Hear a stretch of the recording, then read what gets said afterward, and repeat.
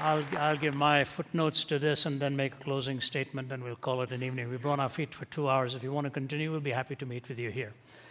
Thank you for the question. And before you go into an auditorium, if you give a sheet of paper and ask us to write 20 possible questions, that'll come. We've never heard a new one in all of these years that go by. They're pretty much the same questions. It's interesting that you began by saying, as an atheist, all of this has been disproved, and so you live with scientific materialism as your worldview. I studied under John Polkinghorne at Cambridge University. You probably know the name. One of the world's leading quantum physicists who came to exactly the opposite conclusion you did while being the dean at Queen's College, Cambridge, as a quantum physicist, taking the same data you did. So obviously, for a man of his intellectual ability to come to a different conclusion, one would either have to say he's totally stupid to come to that conclusion, or else his empirical basis. Please don't keep shaking your head. Let me finish so that you can come and talk afterwards. So allow us to concentrate what we're saying here. I want to read for you what David Berlinski says about the scientific naturalistic worldview. Do you know who he is? No. One of the world's leading physicists who is an agnostic, borders on atheism, but took issue with Richard Dawkins's book, The God Delusion, and wrote a book called The Devil's Delusion. Here's what he said. Has anyone ever provided proof of God's inexistence? Not even close. Has quantum cosmology explained the emergence of the universe or why it is here? Not even close. Have the sciences explained why our universe seems to be fine-tuned to allow for the existence of life? Not even close. This is Berlinski talking. Are physicists and biologists willing to believe in anything as long as it is not religious thought? Close enough. Has rationalism and moral thought provided us with an understanding of what is good, what is right, and what is moral? Not close enough.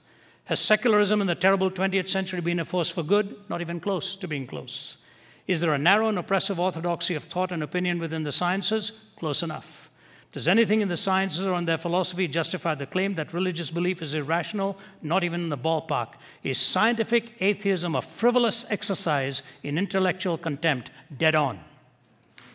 Now, I didn't say that, all right? I'm not quoting myself. Please give me your name, sir. Ethan. Ethan? Yes. Ethan, what you're wrestling with is not uncommon. Many people from a scientific and materialistic worldview will say what you've said and come to that conclusion. The problem is what you mispositioned was your concern between determinism and free will. Your application could have gone in many different directions, but you came to that one for some reason, which I was unfortunate, I think. At Cambridge, I listened to a talk at the Lady Mitchell Hall in 1990 by Stephen Hawking. As you know, he can't speak. He uses a speech synthesizer.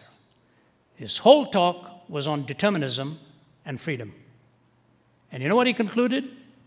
That the tragedy with scientific materialism, if we take its assumptions, is that we are not free, we are totally determined. That was the world's leading physicist at that time saying, the very thing you're asking of the Christian faith, he pinned on your backs as scientific materialists. You can go right online and trace it. Lady Mitchell Hall, 1990, somewhere around March, April, May, that time. I was in attendance. And he said, the only escape I have is since I don't know what has been determined, I may as well not be. The whole auditorium moaned and groaned with an escape hatch that he gave for himself after telling us that we were completely determined. That's Berlinski's issue. That is actually even what people like Dawkins will concede, or Pinker. You read Steven Pinker and the others. So totally determined. So the question is, were you free to ask this question? Yep. I don't believe any of us actually have free will because we are strictly material. So you're actually, as a machine automaton, asking me this question? We are all made up of our past experiences. Okay, but you're not free then. You're not free. You're not making a truth statement. My truth statement. I mean, what I'm saying is our memories and our states. No, hear me carefully. Okay. If you're totally determined, yes, you're pre-wired to think the way you do. Nature versus nurture, yes. Sorry? Nature versus nurture. Nature versus nurture. Yes. Regardless, okay. The nurture may provide a different environment, but sure. The nature is you're hardwired yes. to come out with a certain conclusion. Out of flux, nothing but flux. You know, what you put into the computer, ultimately is going to come out. But you have to ask yourself, are you making a truth claim?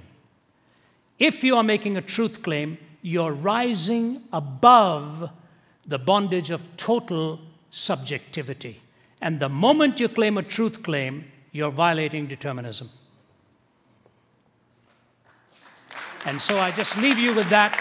And let's meet afterwards. Hey, Ethan, we want to chat with you. You know, you're the kind of guy we come here for. So afterwards, you come here and we'll chat with you. Come here, give me a shake hand. Bless his love. Thanks, buddy. Thank you.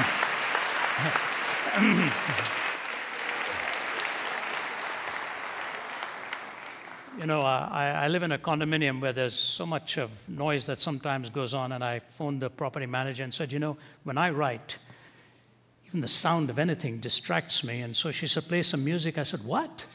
You know, so that's why I'm sorry if I checked you on the shaking of the head. If I get distracted, I can't stay on track, you know, so my apologies on that.